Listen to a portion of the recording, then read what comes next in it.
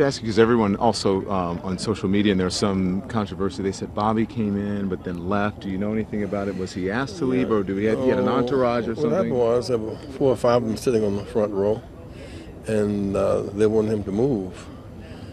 And I think they didn't make proper accommodation for him to move, and so he was asked to leave. That was a very difficult moment for all of us. I tried to get him to stay, but they asked him to get up to go and wouldn't make room for him.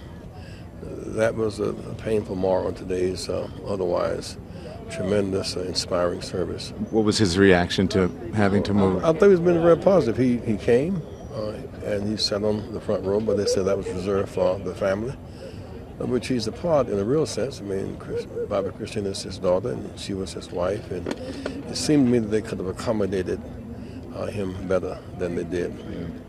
How were Bobby? In the meantime, Whitney, Sissy and Bobby Christina, they were in the car. They didn't see any of this going on, frankly, so they were not